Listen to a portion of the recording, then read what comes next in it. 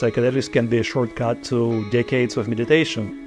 And then I began thinking like, cool, what if you did this through smart contracts where like people could pool their money together and you could literally say once enough money is in there, a chemical manufacturer could come in, kind of claim it as a bounty and then deliver the substance and then participants could distribute that substance. I think the IP system is just as broken as the central banking system.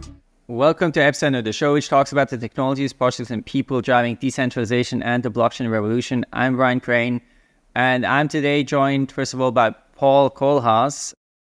He's the co-founder and executive chairman of Molecule, also previous guest on this podcast. And they've been incubating a lot of different initiatives around decentralized science, including one related to psychedelics.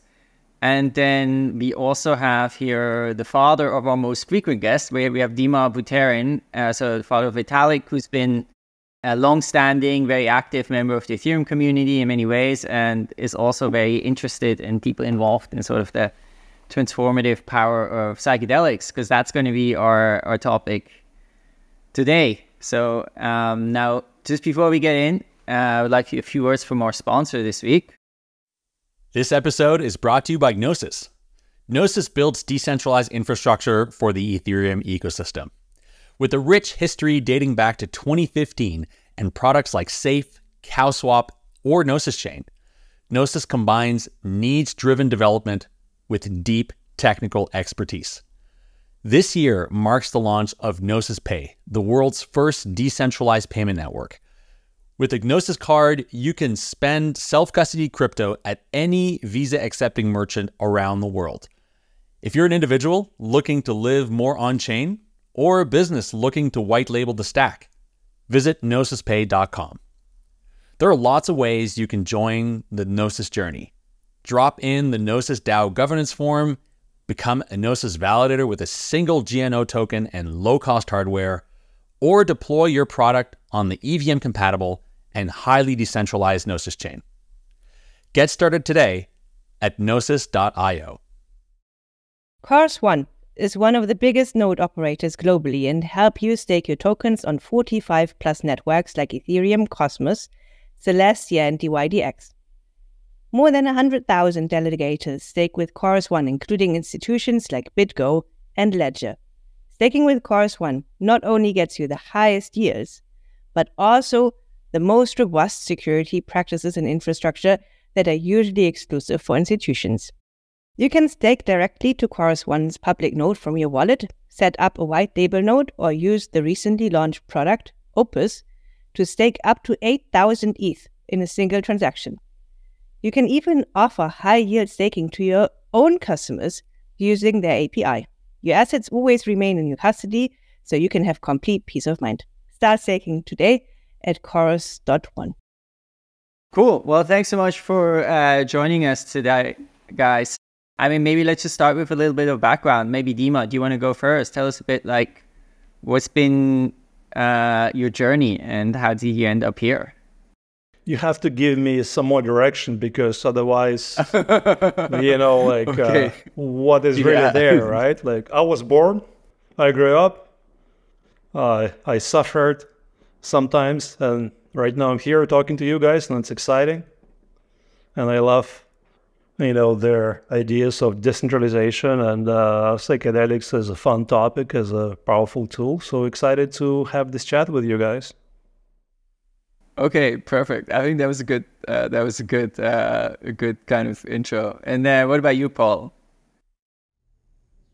Maybe to relate it specifically to the context of the call. So I was born as well. Oh, nice. and began growing up. Supposedly, right? Or apparently. We have something in common. So I was born as well. And then growing up, I spent a lot of time as a teenager in front of my computer, as maybe some of us did, playing World of Warcraft, collecting interesting herbs. I was a shaman and a healer, actually, in World of Warcraft. So very early on, it was like, found it interesting to combine things. And then I spent a lot of time in like online Reddit forums as a teenager. And many of these forums were dedicated to different like biohacking topics, nootropics, but among others also psychedelic research. So probably at the age of 15 or so, even though I hadn't done psychedelics yet, I was like on Arrowhead, which some of you may be familiar with, which is like one of the first kind of open science trip report platforms on psychedelic research. So spent a lot of times in these forums looking at different new emerging substances. And then I think when I was 18, I decided with a friend together to order a few of them online. So back then, a lot of like research chemicals were still pretty openly available in the wide web. These were all legal research substances at the time. A lot of it actually based on Alexander Shulgin's work. And as I began looking outside of the psychedelic research community as well, I realized, hey, there's communities here that are looking at developing their own HIV therapies because as HIV patients, they don't have access to anything that actually treats them. Or diabetic patients, for example, that were looking at developing their own insulin. And so I found this really interesting. And I was like, I asked myself as a teenager, why are these people here? And I realized they're simply here, one, out of curiosity in the case of psychedelics, but also maybe because they're looking for a psychedelic therapy. And maybe psychedelics aren't available in their country or in their jurisdiction, which is why they're online with internet strangers trying to get access to something. But in other cases, it was often just out of sheer need, out of sheer necessity, because people couldn't afford insulin or they couldn't afford a specific cancer treatment. So we're spending a lot of time online in online communities. And then, so found that really fascinating and realized there as a teenager, hey, here's a fundamental disconnect between what people need, but then also the power of open source. And then I went to university, studied economics, and then during my studies, I learned about Bitcoin. This was about 2013, and started diving into like internet forums again, but this time about like, back then it was still our cryptocurrency and our Bitcoin and our Bitcoin markets, I think, and realized, hey, there's a similar proliferation here of like open source ethos of open source building, and then began looking at open source software. I found that really interesting and noticed there's a lot of similarity here in terms of what I was experiencing in those early biohacking or psychedelic research forums and what I was experiencing in these online forums. And that's a part of the thesis that later on led me to believe in decentralized science and build what I did with Molecule. But maybe I felt like that was a longer intro, so maybe I'll just give a pause here and hand it back to you, Ryan. Yeah. No, thanks so much. Yeah, maybe I feel like also should add, I mean, so personally, I remember when I was like an undergrad, I somehow started reading about psychedelics, and I was also super fascinated by it. And I think by the idea of like, okay, the mind being, potentially being so different on it. I remember reading all of like Timothy Leary, somehow the guy I found very inspiring. So he was one of these big psychedelic leaders in the 60s, and he was a very radical guy, right? He was very, I guess in many ways, a bit similar to some of the crypto philosophy in terms of really trying to kind of, had, I think, big political agenda around it too, right? Because felt it was like this vehicle for societal change. And so I got very interested in it then. And then, later years, also spent a decent amount of time exploring the mind, right? Which includes meditation, but also psychedelics and things like that. So I'm excited for this conversation. So Dima, maybe to make it more directly, also why I reached out. So I've actually been looking forward to having a conversation with you for like a couple of years. I've always been really curious about, specifically about your relationship with psychedelics. So I went to EdCon Toronto in 2018, still like relatively early Ethereum days. And I was having a conversation with someone about psychedelic research and telling them about some of these early ideas I had around like, how can we use smart contracts to essentially fund or explore or proliferate psychedelic research. And he mentioned that I should really speak to you because you had an intimate relationship with also more obscure psychedelics. And so I wanted to ask you, what is your personal relationship with psychedelics throughout your life? They entered my life pretty late. If we speak about age, I will soon turn 52. So the very first time I tried psychedelics was when I was 42, 10 years ago. And my entry point, like I always had a very curious mind and always read a lot, and it was awesome in terms of learning. It was my preferred way of seeking, my preferred way of distracting myself from feeling and living, if you will. And one particular book that I was reading at the time was Waking Up by Sam Harris. And really good book, loved it. And the subtitle of the book is Spirituality Without Religion. And for me, that was very interesting to learn his perspective, because growing up in the Soviet Union, my programming was that religion is awful. It's all a sham.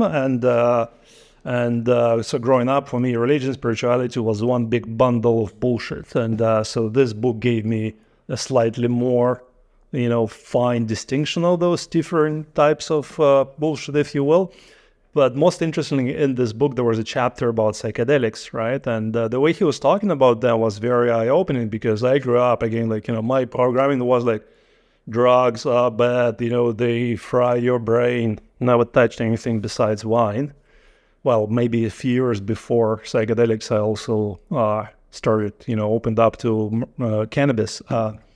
So cannabis, I don't consider psychedelic, but it's related, right? So anyways, so there was a chapter, and in this chapter, he basically said that psychedelics can be a shortcut to decades of meditation. And that really piqued my curiosity, like, what, drugs? They're bad for you.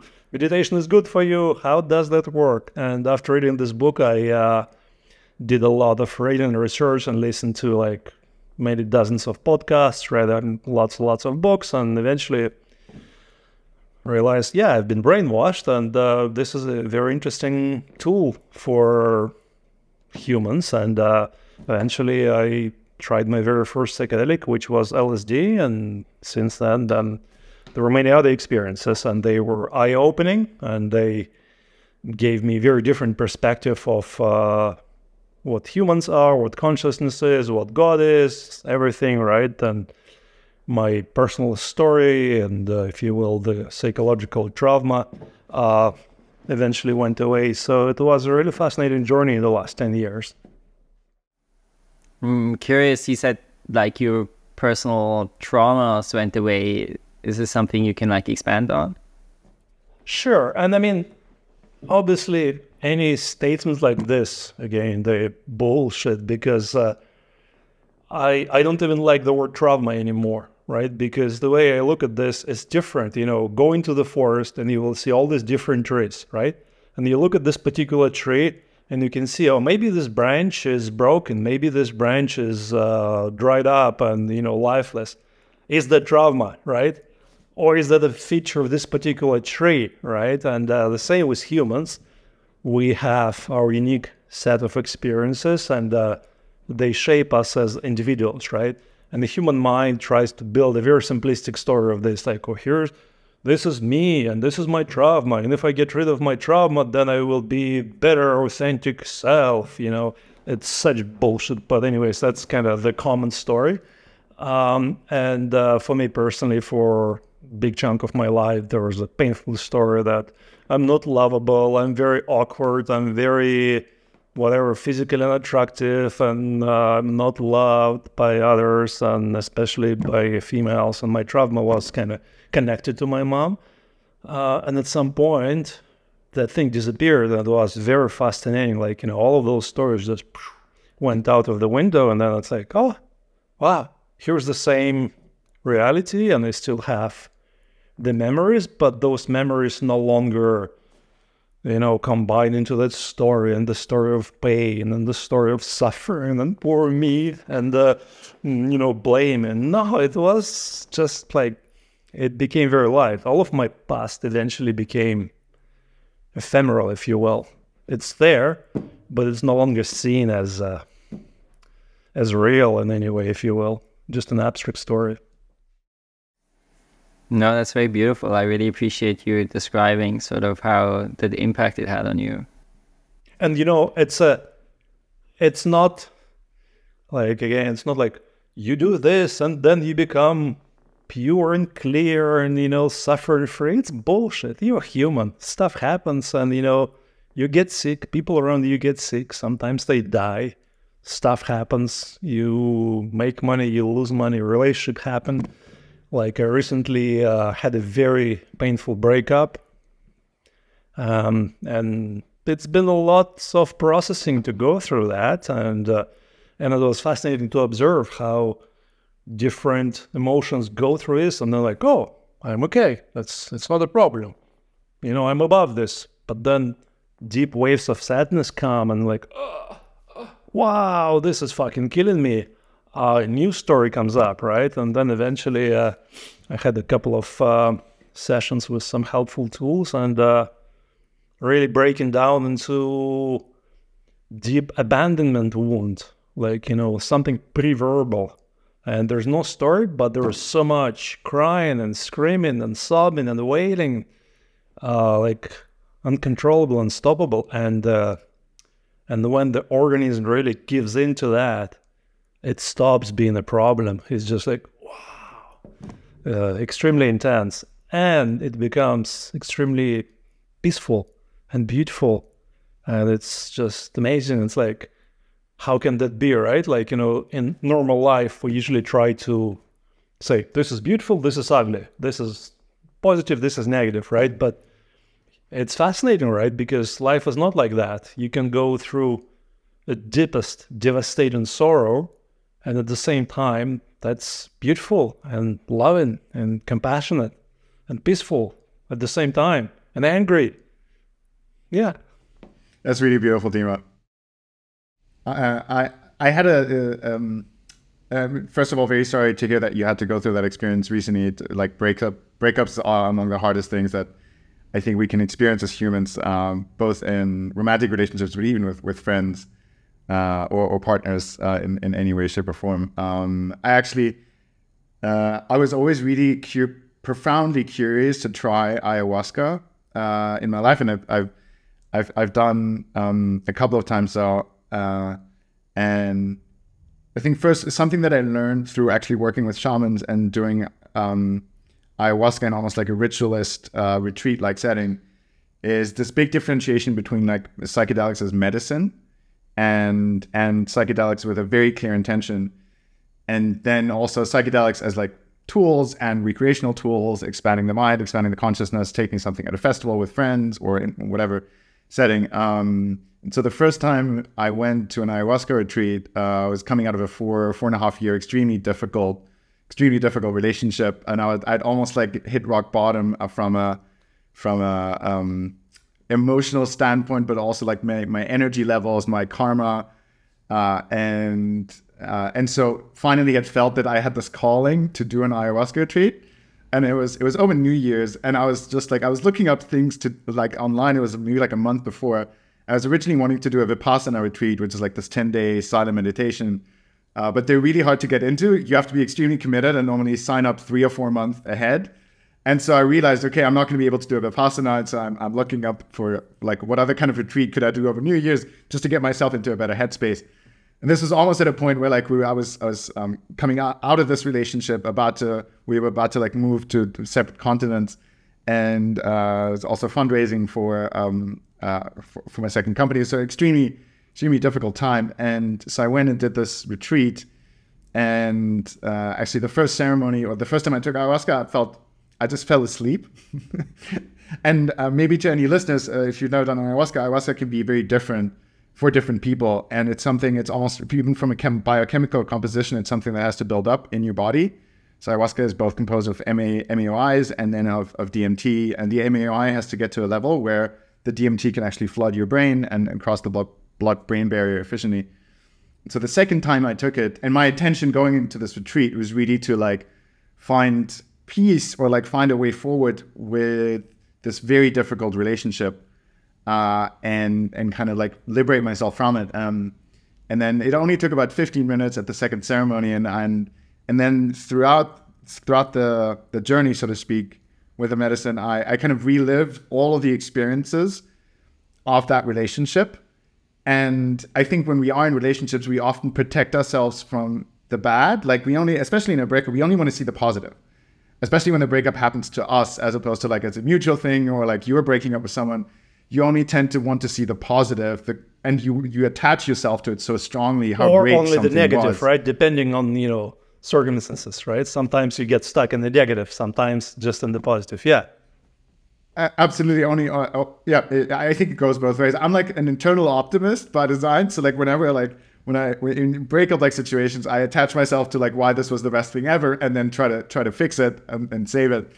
And so within the first 20 minutes of the trip, I kind of fell into the steep journey of reliving almost every moment of pain throughout the relationship and like why breaking up was the right thing, and then came out the other side being able to envision my future life without this person in my life. Yeah, I felt like to the earlier point that you made, I felt like I lived through years of like, I was able to close with just one of these sessions, like through years of trauma, and actually come out where I felt a profound sense of gratitude for the relationship, but like very ready to go on this next stage of my life. And yeah, so just wanted to share, can really relate to what you're saying. And also, I think there's an interesting separation or differentiation to make between like psychedelics as medicine and the whole going to ceremonies or going to retreats, and then also psychedelics, I think, as ways to expand consciousness in a recreational setting or even as different medicinal tools. Cool. Well, thank you so much for sharing that as well, Paul. Yeah, I feel maybe I want to share. I feel for me, I think one of the things that I think I felt with like, I think for me it was also like acid in the beginning when I was maybe like 21, 22 or something. But I think I had the experience of just feeling very sort of like stuck in my own like personality, right? I felt like, yeah, just sort of like trapped in there, and I would keep moving to different continent, different country, because to try to find, like to try to sort of find myself in some new environment where nobody knew me, and I feel like what psychedelics, I think we sort of did was just to open up, like, oh, the mind is so vast and so capable of like change as well. What do you guys think of the societal role that psychedelics maybe have today, or also like could have in the future? So I think if we actually dig back into like the 60s and 70s, I mean, when psychedelics first... So actually, no, I think it's interesting to look back even further. I mean, I think psychedelics have been integrated into like ancient societies and civilizations. I mean, there's many theories that like there's like the stoned ape theory, that actually different Neanderthals and like prehistoric humans used to eat mushrooms regularly. Then I think psychedelics had a strong role in like the Mayan and Aztec empires. So like this kind of also the origins of ayahuasca. And then I think it was really around the aftermath of the Second World War and the Cold War, and like when LSD was discovered and different scientists were really actively looking at psilocybin again, or peyote mushroom, that actually the role of psychedelics massively changed to be viewed as something negative and bad. Because I don't think people, and then there was this whole Vietnam War, like you didn't want to, the powers that be didn't want the American public to wake up or realize that there's this much larger thing, I think, that surrounds us. And I think probably around 2010-ish, I feel like we've been slowly breaking out of that again, meaning that psychedelics today are much more acceptable again, and that I think we're seeing like a research renaissance.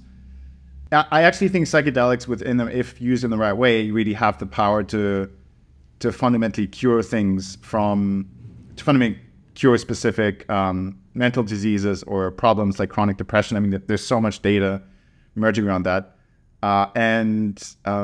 The molecule, so something that I've often, or like a phrase that often stuck with me, which was from a Goldman Sachs analysis of a large pharma company. They asked, is curing patients a sustainable business model?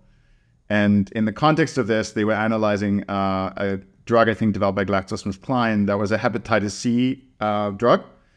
And so hepatitis C previously didn't have any cures, it only had a treatment. So if you get hep C, you have hepatitis C for life. And then they had various treatments on the market. And so JSK developed this cure for hep C. It's like a 6-month pill that you take and then you don't have it anymore. And so Goldman was like, this is bad. You shouldn't have developed that cure because you're hurting your bottom line by curing your your recurring revenue. So like you're destroying your recurring revenue. Based on that, the company was downgraded. And I think like there's a CEO change or like there's a leadership change. And so the capitalist system that we live in today fundamentally disincentivizes cures, right? We're all about recurring revenue, recurring users. And I think this is one problem in the way that psychedelics are regarded, because they act too much like a cure. They can be a cure for certain diseases, but they can also actually get people to move away from things like tobacco or alcohol or even cannabis. And so it's actually, psychedelics aren't a very profitable business. And because of that, I think their role in society is still very limited. And it's quite sad that that is the case. It's like, yeah, curious how if that resonates with any of you.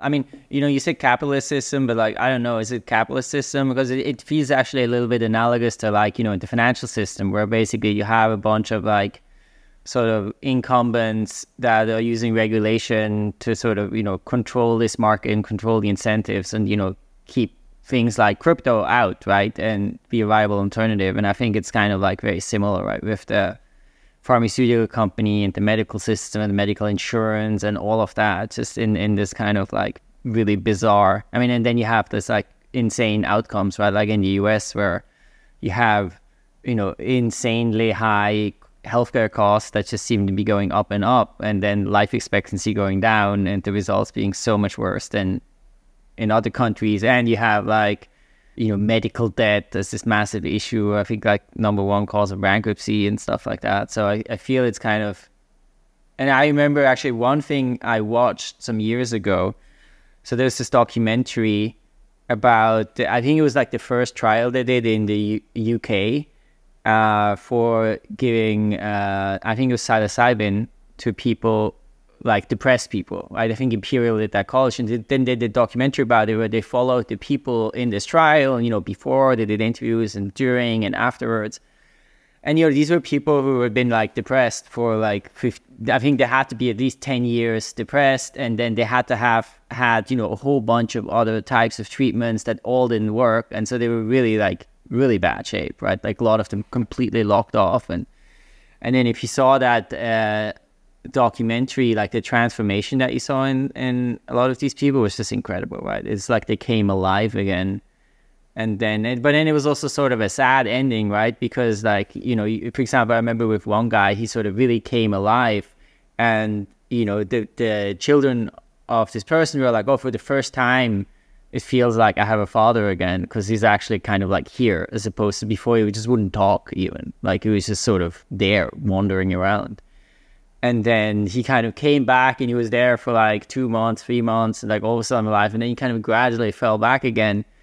And then, it was sort of like the sad thing in the documentary. It was like, well, but this is a trial and it's not legal. So like, there's nothing we can do. And I mean, I hope that will change, and that this will actually become a viable alternative that people can, can use to, I mean, one is, I guess, address their mental issues, but then, maybe also just explore their mind and learn about themselves and reality and grow as people.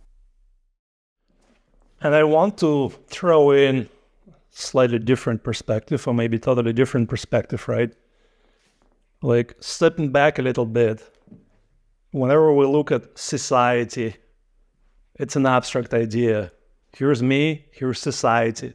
I know how it is, and I know that this is wrong and this is good, and then from that, I come up with ideas that society would be better this way. End of the day, when you look very, very closely into this, and becomes very obvious through meditation, through psychedelics, whatever, like, we feel some emotions, and some emotions are uncomfortable, and then we have ideas that if circumstances around us change, then we will feel better. And then we have an idea that when we feel better, that circumstances change, this means that the world is better. And it's very human, and it's very dangerous. And I'll just throw a couple of examples at you, right? Like one is them as drug war.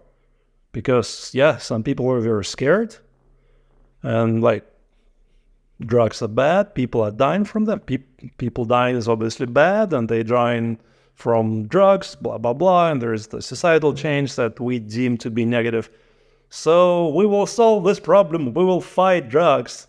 And look at all the mess. Look at all the money lost. Look at all the humans who suffered. Look at all the people incarcerated, right? So always our simplistic solution coming from the perspective like, this is bad.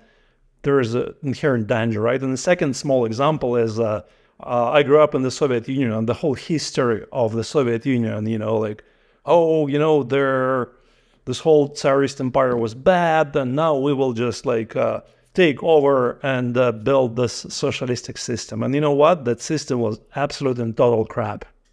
Like, absolute poverty, corruption, very inhuman, and lots of good stuff, lots and lots of bad stuff, right? So for me, it's always like generalizing is very dangerous, and then thinking that what I think is right is very, very dangerous, right? So I think the journey for each one of us is always, it's a journey about how I feel, right? How I feel, and then here, based on the emotions that we feel, then we have a range of options. And when we look at psychedelics, they are a very, very powerful tool that can affect the human psyche, right? And what does that mean for a particular human? It might mean nothing. It might mean that there's less suffering in them. It might mean that they go crazy or die, like all kinds of outcomes, right? It's not a silver bullet, like, wow, we give people psychedelics to become better. Society will change, right? But here's the thing. There are conflicting human drives in all of us, many of them, right? And one of them, for example, is that we want stability. We want things to be the same, right? Because they seem to be safer when there is no change. And we try to find a way like, okay, you know what? Let's all follow these rules. Let's be this way. And in this way, we will be safe. It will be okay, right? Of course, life doesn't work this way. Like, look at all these attempts. Look at some of the religions that try to stick to those fundamentalist ideas. Like, always leads to disaster, right? The world is moving forward, right? And it's inevitable. And right now, I think that we're going to face even faster rate of change with AI and crypto and everything else, right? So their question is, how do humans deal with change, right? That's a fundamental question. And psychedelics as a tool that on the one hand can be very scary because it can disrupt your safe and normal functioning. It's a tool that can help you adapt to change environment, right? But again, like, it's not like nothing is black and white, right? So we kind of have to, whenever we look at situation, again, when we think, oh, I think that it would be better this way, it's always a very dangerous notion because things the way they are because of everything, right? Like, it's not like they are this way because the cabal of alien lizards is directing the earth to be bad in this way. Of course not. It's like, it's the infinity of different things, what's happening with the sun, with the weather, with humans, with food, with, different countries and so on, right? And all of that results in the current environment, right? So then we might have an idea and we act, right? And, our action will have consequences. And those consequences will be always eternal and unlimited, right? And I look at, little example, Ethereum, amazing invention, amazing technology that brought out so much potential for humanity to better collaborate, cooperate, and so on, and has unleashed so much gambling. Their ICOs originally, then, meme coins and whatnot, and lots of people who made money, lots of people who lost tons of money, people who killed themselves, right? So you can look at Ethereum and say, take a family, and somebody in their family lost all of their money and killed themselves, right? So they might as well look at Ethereum and say, oh, it's because of this horrible invention of Ethereum that my son or my husband or whatever, they killed themselves. So of course Ethereum is bad, right? Because we're projecting our internal perspective. So this is always the danger. So anyways, that was my long speech to contribute to your guys' reflections. I think that was an incredibly interesting perspective, Dima. And it actually made me think, I think permissionless networks like Ethereum have a similar level of permissionlessness as psychedelics do when they enter the human body. It's like, it can be good, it can be bad. It always depends on your internal perspective. I actually remember in the really early days of Ethereum, this is like 2016, one of the big concerns around open permissionless smart contract networks like Ethereum, there's a huge concern that like someone might post, for example, an assassination contract where like you could be paid a bounty if you assassinated someone. And like people were really scared about this as a use case. I remember specifically like the Bitcoin cast being like, you can't enable this open permissionlessness with smart contracts. Like, and then it's funny enough to that it never actually happened. But, of course, bad things happen on chain over time. But yeah, maybe a follow-up question. Do you think, so I think we can look at the subjective effects of psychedelics, obviously in the human body, and like everyone's experience is different, and you need to carefully weigh the pros and cons, as you should carefully weigh the pros and cons of engaging with any smart contract on a network. Do you think access to psychedelics itself should be permissionless? Because today we can kind of consider it permissioned, right? In certain countries, it's completely forbidden. There's a firewall almost on access to psychedelics. In other countries, there's a much larger access. Do you think access to psychedelics should be more permissionless? Awesome question, right? And I can never give you one answer to anything. I have to give you a whole bunch of answers. Like the first one I will tell you is that I don't believe in the concept of should, right? Because the way things are, right? You know, you look at societies and there are obviously lots of people who are concerned and scared, right? And then you say, no, it's good.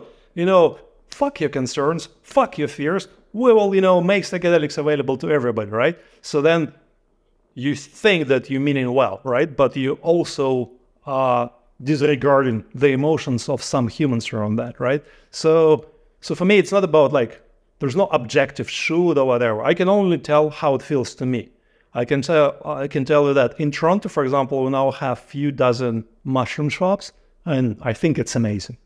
I think it's awesome that now people who want to have access to these powerful tools, they can have access to this, right? I can also tell you that for me personally is the whole idea that we tell people what is good and what is bad is very questionable, right? So I think that for me, inherently, every human has the right to decide what is good and what is bad for them. And of course, it's like, again, it's not black and white. So if they decide, like Putin, that it's good for Putin and for Russia to go and invade Ukraine and kill people in Ukraine. So here's my perspective, right? It's like, I think it's his right to feel that way and to act that way. And then it's my right to, feel differently and act in the opposite way and support Ukraine and, and so on, right? So it's not like, this is right and this is wrong, but this is like, here's that human's perspective, here's my perspective. So from my personal perspective, I think these are powerful tools. I would like to see them more available to humans everywhere, as well as people when they become decriminalized, right? It becomes much safer in terms of dosage, in terms of, how pure they are, in terms of available support, in terms of normalization of everything, right? Because it's very interesting, and I want to comment on the concept of normalization, right? Because very often when I talk to humans who are going through some deep suffering, like let's say I have a friend, awesome guy, very creative, and sometimes who is suicidal, right? And sometimes when he's feeling that, he reaches out, right? And I know that when I'm suffering, quite often, then other people, they want to help, and they're like, oh, Dima, don't feel this way, don't be sad, and all that. Like, guys, what the fuck? I am sad. Why deny that, right? So when I talk to my friend, I don't tell him, oh, you should not feel suicidal. It's more like, oh, wow, you're feeling that, right? And this is the reality. And it's very difficult, and it's intense. And this is the stuff that happens to humans, right? Like, so it's not about like saying that it should not be this way. It's about acknowledging that this is how things are, right? Because like when there is that's the best foundation than for going anywhere is to clearly see that things are the way they are, right? And they are the way they are for many reasons. Some of them we might be able to sense, most of them we're not able to see, right? So that's how I think about it. Paul, you mentioned, I think there's some involvement in psychedelics and the birth of molecule. Can you talk about that?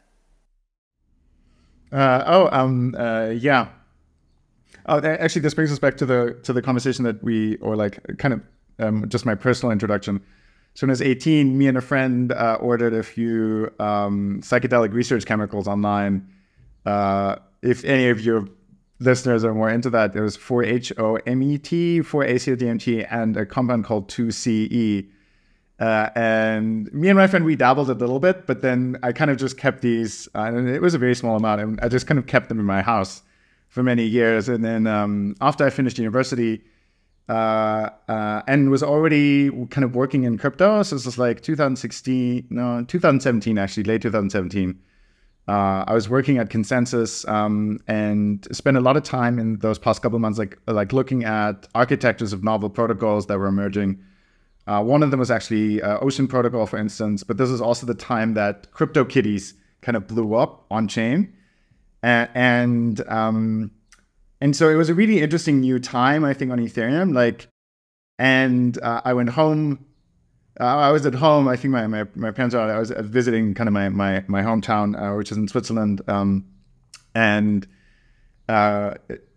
was listening to classical music, or like Brian Eno and classical music, and was doing a 2CE trip, like a relatively small amount, and during that trip, towards the 3 or 4 hours in, I developed such a profound appreciation for having come into the ownership of this like very rare, weird psychedelic. And I kind of like, and if you've noticed, so there's a whole 2CB range, or 2C range, and these are all phenethylamines and are structurally very similar to peyote or mescaline. And so Alexander Shulgin was a famous chemist in the 70s and 80s. He's the inventor of MDMA, but he invented hundreds of other compounds. He was actually he was working at a pharmaceutical company when he developed MDMA, and then had thought this was an absolute breakthrough. But the company actually let him go because they're like, this is too weird for us, you're too kooky. And so he retreated, and with his wife and Shulgin together, they built up a kind of a clandestine laboratory where they began kind of just discovering hundreds of new compounds. He published 2 books. One is called PCAL, phenethylamines I've known and loved, and now this is called TCAL, which focuses on tryptamines. And so out of this, there's this 2C range now, which is similar to mescaline, but some of them are very weird. They might work for like 20 or 30 hours. Like it's very much these are not like commonly known psychedelics. And so I do this trip at 2C, and it's actually the first psychedelic I ever took in my life. We were 18, me and my friend, and back then developed such a profound level of respect for this particular substance, because it's like, I think when you read trip reports on Arrowhead, it says like really only for experienced psychonauts only, because it's something that is extremely visually intense, but then also very neutral. So and with neutral, I mean that many psychedelic compounds have make you very emotional. It's like LSD for me typically comes in almost like waves. You go through different waves of intensity, of emotion while you go through a trip. And so 2C specifically is extremely neutral, to the point where you can almost look at yourself from a third party and analyze your emotions in a very clinical way while you're going through a trip. And so I'm on this trip. It's like 11 in the evening. I'm listening to music, and I think I was having a glass of red wine as well. And I just come to this point where I was thinking about my life. I just worked through some things. And I come to this point where I have this profound appreciation that I somewhat through the internet got in the ownership of this super rare substance, and still had some of it. And I was just like, wow, the internet is such an amazing place.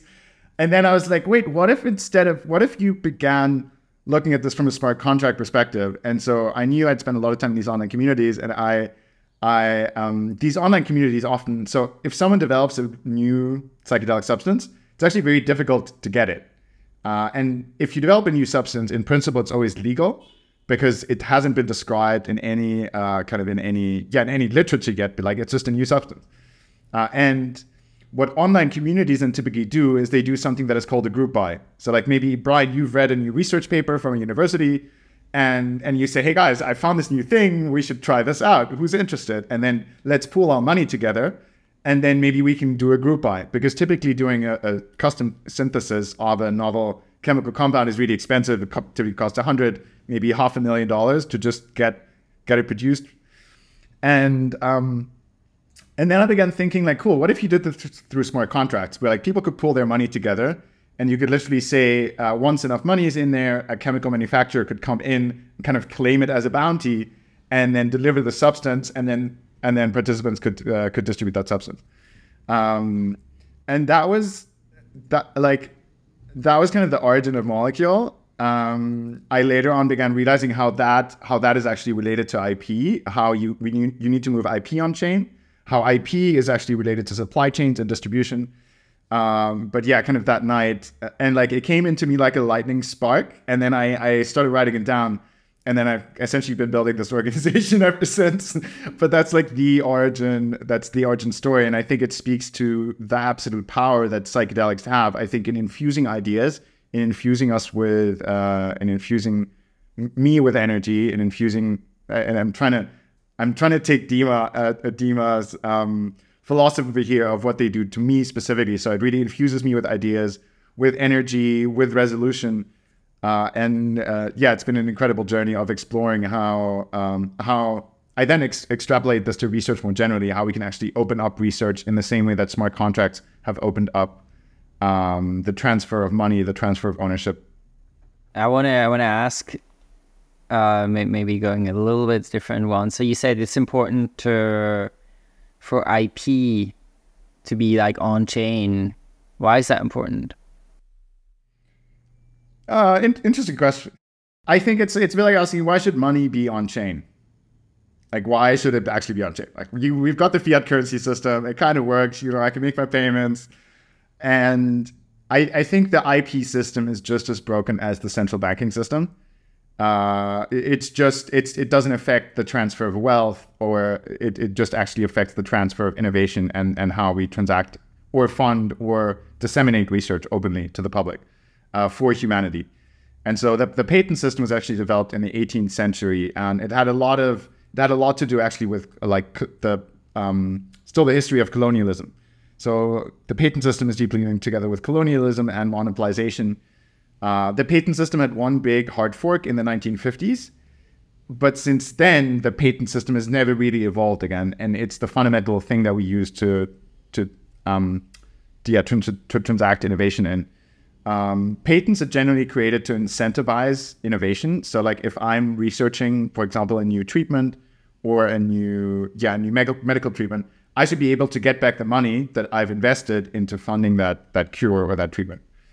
What the patent system does, though, in reality, is it really disincentivizes collaboration. It's often used for price gouging, and it just creates monopolies. It creates these big pharmaceutical companies that we know as patent monopolies today that fundamentally control what comes onto the market. And so I said earlier, like, curing patients is not a sustainable business model.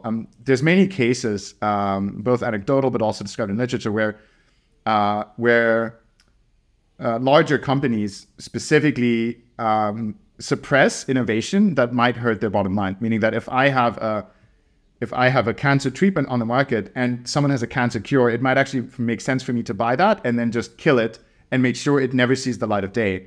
And with patents, you can actually do that. So the patent system, I think, that we have today is really disincentivizes innovation for humanity, and in a similar way that I think the central banking system today disincentivizes growth and the distribution of prosperity to humanity. It actually centralizes wealth within a few, as we've seen with the central banking policies of the last 8 to 10 years, specifically of the last 4 years. Again, if you look at what inflation has done in terms of concentrating wealth.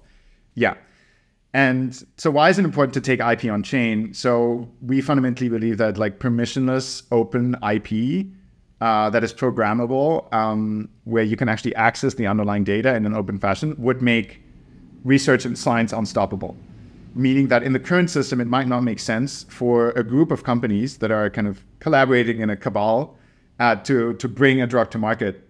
If the same drug or cure was published on an open network, capital would naturally allocate towards that. If it's like, if you looked at on the open network and you're like, okay, we have these 5 treatments, but there's one cure, we should all probably fund the cure. That makes the most rational sense.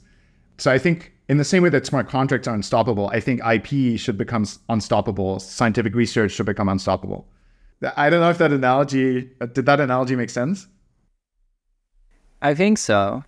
And I just wanted to, like, one little tiny thing, what Paul was saying that resonates a lot, right? And I do think that, having more things on the public blockchain, the transparency of that, the decentralized nature of that is resonates with me a lot. But anyways, like one little thing that he said at some point, he said about rational decision. So here's my take. I don't believe there are rational decisions. No such thing. Humans are not rational. Their idea in the human mind, or here's me, and I took this, options, I considered them rationally, and I made a rational decision. That's an idea, right? But why were the options that there were? Why was a particular option chosen? There's nothing rational about it. It's absolutely, totally subjective to a particular human existing in a particular context with all of their programming and brainwashing and patterns and the current desires and, and did they see a lot of smiling people today? What did they eat yesterday? How did they sleep? How was the air? And so on, right? So anyways, like that's kind of small but important point that nothing in the world is rational. Maybe a follow-up question on that. Do you think, and I tend to agree to a lot of extent. I studied economics, so I think some of my thinking always veers into like the direction of rational markets. Do you think there's rationality on chain in an objective way? Do you think on chain people behave in a certain rational pattern? No. Okay. I look at humans, and humans just like yesterday, a guy that I know, and he reached out to me about Vitalik's recent article about fully homomorphic encryption. He reposted his old article, and the guy is asking me, he is a smart guy, he's an engineer, he's asking me, oh, Vitalik mentioned FHE, is that a coin, can I buy it, right? Okay, that's human for you, right? And I'll go in further, right? Because as humans, we constantly confuse our model of the world with the actual world. So the actual world is unknowable. The model of the world is the model of the world, right? And it's like even like the basic things like math. 1 + 1 = 2. What does that mean, right? There are no two objects in the universe. I mean, there are no objects in the universe. That's a separate conversation. But there are no two identical objects in the universe. You take 2 apples and, 1 apple and 1 apple, and one might be poisoned, one might have worms or whatever. You take 2 electrons, they have different spin and different blah, blah, blah. And what does it mean, 1 + 1? Maybe they combine and blow up the whole city, because of their fission, fusion, whatever, nuclear blast. So yeah, we, as humans, most of the time we live in this abstract, world of rationality and concepts and models, and we can, and that's part of the reality. But we kind of think that this is their reality, but it's an aspect of reality. We spoke about Ethereum quite a lot. Do you feel like psychedelics have anything to do with like the early origins of Ethereum?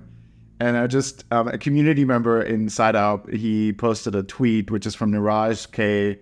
Agarwal, which is like just a troll, like a well-known crypto Twitter troll, and he tweeted in 2017 that he says, pretty sure the official drink of Ethereum is Soylent mixed with ayahuasca.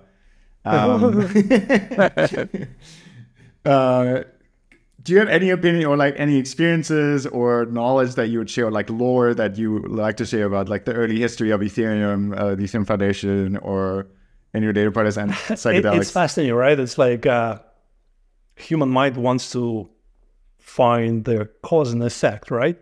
And for me, it's absolutely clear that causality is a bullshit story, because you can create many different causality stories. They all depend on the perspective. But specifically to your question, how do you answer that? Like, you know, the original idea of Ethereum came up in Vitalik, right? Vitalik wrote the original white paper, and Vitalik had no idea about psychedelics, had no exposure, no experience with them. His white paper was based on his interaction with a lot of people around the world, right? And some of those people had experience with psychedelics and all kinds of other things, right? So that was part of their input into that, into the white paper of Ethereum, right? And then their actual realization of their idea of Ethereum from the white paper, that took lots and lots of amazing people to actually execute on that and build on that and make lots of mistakes and whatnot. And there were many amazing people. And I know, like, let's take Vlad Zamfir, smart, talented guy, and he was big part of some of the early contributions to ideas in Ethereum. And then Vlad is really as far as I know, deeply into psychedelics. So they are there, but everything else. There are also cats around people, right? And there were birds, and they were drinking tea, right? Was it drinking of tea that made the impact in creation of Ethereum, right? It's all a bullshit human story, but that's all that we have, right? So do you want psychedelics to be important in that creation? Sure. Why the fuck not? Cats were important for sure. I can guarantee you that, right? And many other things, like, you know, podcasts, iPod. Vitalik heard about Bitcoin. For me, I've heard about Bitcoin on the podcast from, what's his name? I forgot the name of this guy, but he's been running this security podcast. So it was a security podcast called Security Now, and it's been running for almost a couple of decades. Too. Yeah, you know, like, you know, and why did I listen to that? And it's all connected, right? Yeah, it's all one big quantum soup. And then you want to, like, you know, oh, here's my causality story. I will take this quantum soup, and then I will start here, and then I'll go there, there, there. Oh, wow, that's a nice story. This is how this thing happened, right? Oh, and now, no, you're wrong. You know, I'll start there, go there, and like blah, blah, blah, right? And, you know, here's another story, right? And now we're arguing which story is right? And I'm saying all of them and none of them and everything. I want to ask you, Paul, so PsyDAO, because you guys have sort of incubated different types of DAOs, you know, so like the ones I'm aware of, right, there's like Beta DAO, which is focused on longevity, and there is Hair DAO, right, I think it's focused on like hair, and then I know I'm aware of Athena DAO, it's like focused on like reproductive health, women's health. And I don't know, there may be some others that I'm not aware of, right? But then there's also PsyDAO, which is focused on psychedelics. Like, what does PsyDAO do? PsyDAO's mission is to kind of like make psychedelic research and psychedelics, by definition themselves, like open and unmonopolizable. So applying like open science principles into psychedelic research. And psychedelics themselves have been, I think we talked about this earlier, even from a research and academic perspective, quite tabooed. And even in online forums, I think there are many online forums, for example, where most people post anonymously. There's still like this large stigma surrounding it. And actually, maybe so one of the core things that PsyDAO aims to do is fund open psychedelic research. There are many really underfunded areas, that could be facilitated, and do so in a community-centric way that is on-chain native. PsyDAO also supports psychedelic art, for instance, from the Shipibo Kinibo people, which is like a tribe in the Amazon that administers ayahuasca and create sheep music, which is really, and so trying to build an intersection between psychedelic science, permissionless innovation, and psychedelic art, and weave that into like an on-chain tapestry.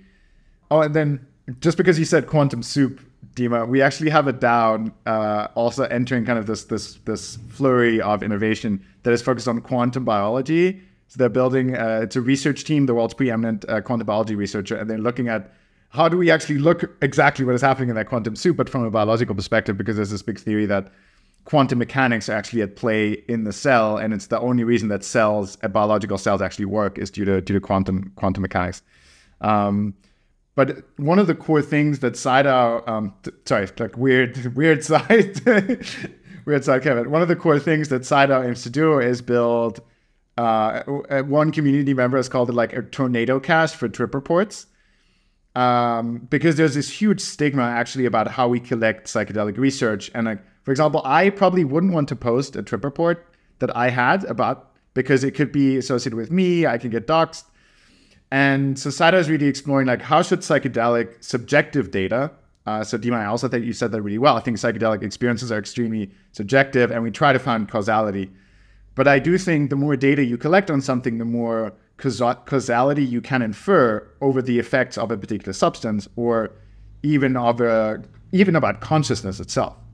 So what PsyDAO is trying to build at its core is an open science platform that is zero knowledge proof protected, where both academic researchers, clinical researchers, can upload data through study participants. So this is now, Brian, you mentioned a study that you'd read, or about a psilocybin trial. So this could now be actually used in the concept of psilocybin trials.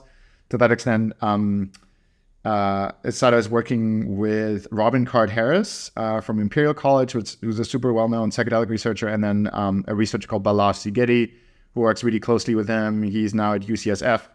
And so we're building up this platform called PsyDAO, which should be both for academic researchers, but also for anon psychonauts. And this then goes much more into like, how can we create the a future Arrowhead?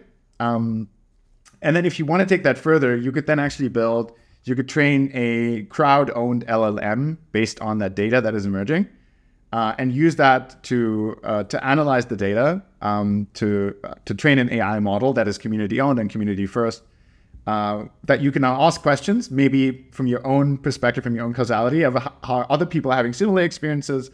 Can I take this substance and combine it with this one? Has anyone done this? And do so in a safe and accessible way that opens this up to humanity. I think that could be used both. So I often find myself Googling, has anyone had a similar experiences with this, or this?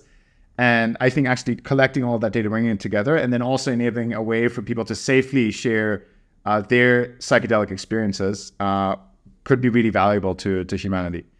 I'm saying could be, not should be, because it's obviously my own heuristic. And I just wanted to mention a couple of things that came up in me as you were sharing this. Sounds like a pretty awesome idea. And I think that it's very interesting because every psychedelic experience, right, it's facilitated by this medicine, right? But it's very much dependent on your context, on your consciousness, on your emotional state, on, things around you and so on, right? So I think it's when we trying to research this kind of thing, we cannot just say, oh, if me, human, add this molecule, how do I predict what's going to happen when I put this molecule into this organism, right? The thing is, like, your organism, your consciousness is absolutely fucking unique. So the question is, how can you then, if you will, make it more scientific by having a deeper understanding of what's the emotional setup of this organism, right? Like, how do you do that? And there are all kinds of psychological tests and all kinds of things. So this is a very important aspect of this. And the second one also, what is the physical state of this organism, right? So what kind of and I hope that thanks to AI and many other tools, we will also have better access to individualized picture and understanding of this organism, like, my blood markers, my, saliva, my, peptides, my gut bacteria, and so on, right? Because, otherwise it becomes like, we can have a really awesome idea about a particular molecule and then give it to two different people, and one person has an amazing experience and, meets God, and the other person goes crazy. Absolutely. What do you guys feel like? I mean, at this time, right, there's also a lot of interest around this concept of network states. Well, basically sort of like new types of, communities, bodies where people gather together, create some kind of governance structure, maybe have some physical land, and, basically try to kind of reinvent what we've had with nation states, where there's been basically, almost no innovation, right, for a long time. It's basically impossible to come in and say, hey, I'm going to create a new state, and I'm going to do it with totally different rules. So I'm wondering, do you guys feel like there's a big intersection there, and that could kind of also be one of the ways where, you know, maybe psychedelics could end up having a completely different role in society? Let me start with this, right? I think on the one hand, it's a very natural aspect of human evolution because thanks to all the technologies that we have, it's so much easier now for... I've never met Paul, I've never met you, Brian. Actually, you look familiar. I think we've met at some conference. But, You might have. right? But, you know, we're connected and we're talking about, we have shared interest and we feel more connected, right? And I look at my daughter and she's in this gaming community with Minecraft and she's into, you know, watching anime and she's connecting with a lot of humans. She doesn't have, she's very smart and has her own unique, you know, aspects, and she doesn't have friends around her here, but she's connected with people around the world, right? And I saw that in Vitalik, when Vitalik was growing up, you know, and then he became part of Bitcoin community way before he even met somebody in person, right? But by connecting online and so on. So I think that technologists, they do facilitate this creation of new connections and new kinds of communities in a totally new ways. That's for sure, right? But then I also want to point to this, like, again, the fallacy of the human mind tries to idealize that and like, oh, wow, I can find all the people that like the same thing that I like, let's say Web3 or psychedelics, whatever, and we will create new community. It will be so awesome and I will be so happy. Well, you know what? That community will be full of all kinds of people. There will be some greedy assholes that will fuck you up, and there will be some awesome people who will at some point will go crazy and you will meet the love of your life, and then you will lose, like, you know, like the humanity of us is not going away, right? So yes, new tools, new types of communities, and this is, I see this as a natural evolution of human society and also of us as humans constantly experimenting with stuff, right? That's what we do, like, oh, look at this mushroom, let me eat it. Oh, I'm dead. Oh, no, I am not. You know, it's exciting, right? So let's build this new community. So it's amazing to look at all this experiments and look at Zuzalu, looks like a really cool experiment.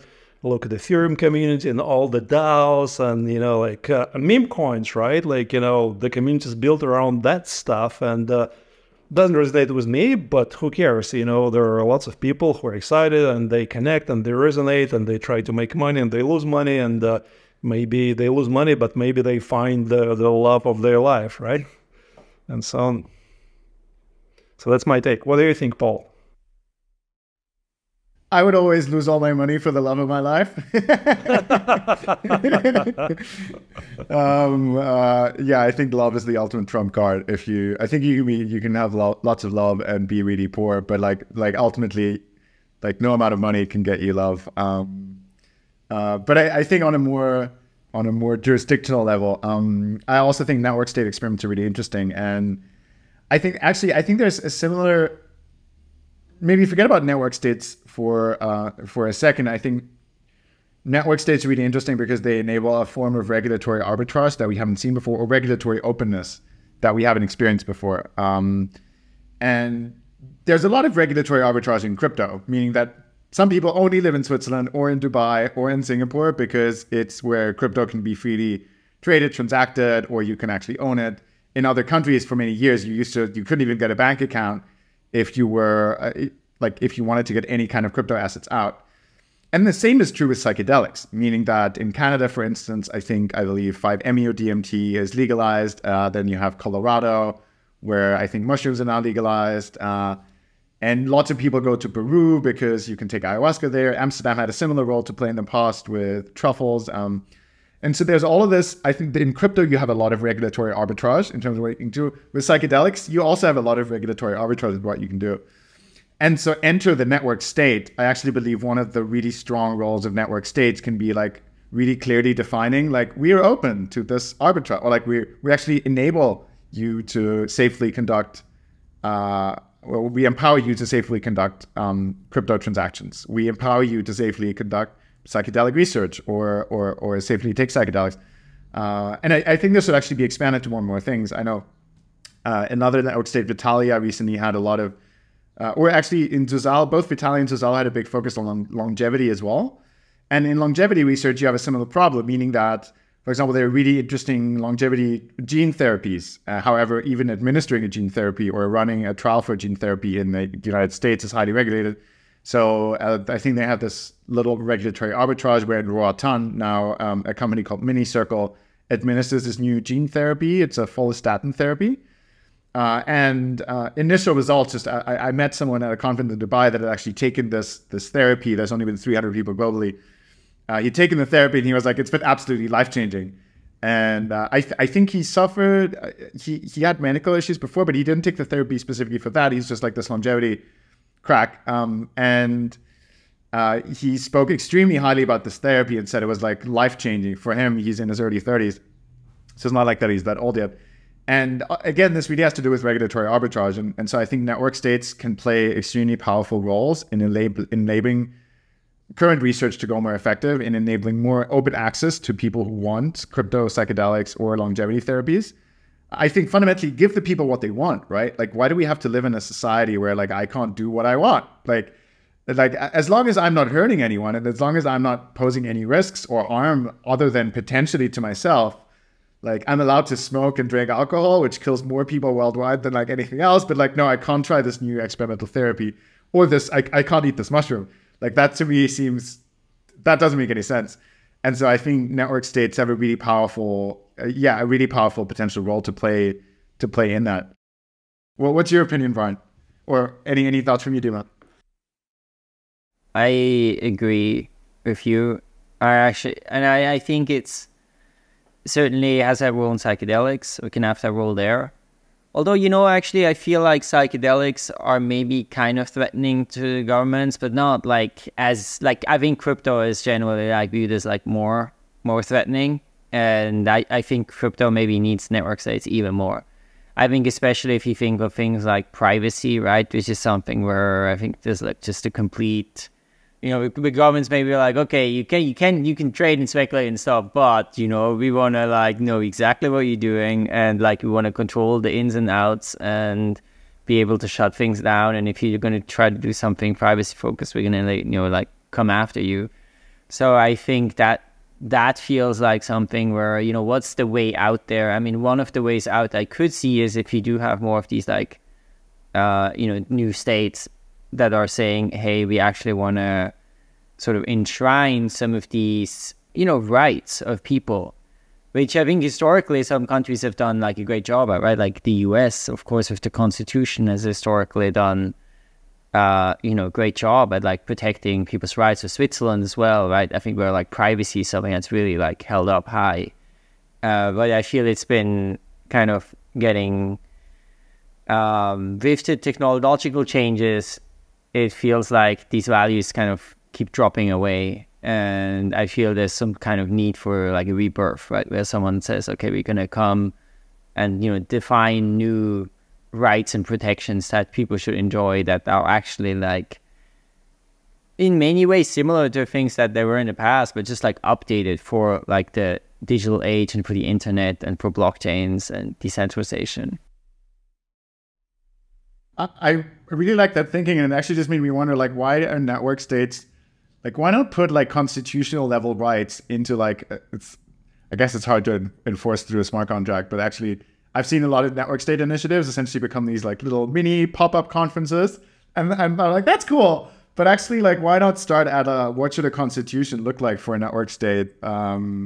And I think then if you started combining it with actual like both on-chain rights and potential off-chain rights, if such a network state actually had a piece of land or was in a physical location, I think that'd be really interesting. I wonder, Brian, have you seen any experiments? Or like, I know network states itself is almost becoming an area, like in like a hot area in crypto. And I'm curious if you've seen anyone actually work at what you've described, like that constitution. Yeah, I'm not like super up to date on like, you know, the latest thing in network states. But, you know, for example, we did do a podcast. It's been a while too now, but with, you know, it's Project Nation 3. So that's basically Luis Gwende, who was one of the co-founders of Aragon. And Aragon, of course, I think was one of the first kind of things where it was trying to do on-chain, like basically trying to do DAOs, and they had this idea also of like a court system. And I think Nation 3 is really like, is trying to do that, right? I think that's one of the core things that trying to have is this kind of like, you know, on-chain legal system where then they can have, you know, different kinds of values and ways to dispute, handle disputes. And so, yeah, at least that's one I'm aware of that's kind of going in this direction. Cool. Yeah, it's a good chat with Lewis. I haven't seen him, in a while. Cool. Anything else you guys want to touch on? Can I ask, Dima, just a question from our community? What's your like favorite psychedelics out of like the many that exist, and why? It's hard to give one answer, right? Because everything is very context specific, right? And depends on what's your perceived intention, right? Sometimes you feel isolated and alone, and then taking MDMA can be amazing, right? Sometimes you want to deal with some difficult emotions, and then, let's say, something like ketamine and 5-MeO can be very emotionally opening combinations. Sometimes you want to meditate deeply or whatever, right? Like, so it's really about the context. It's hard to pick one.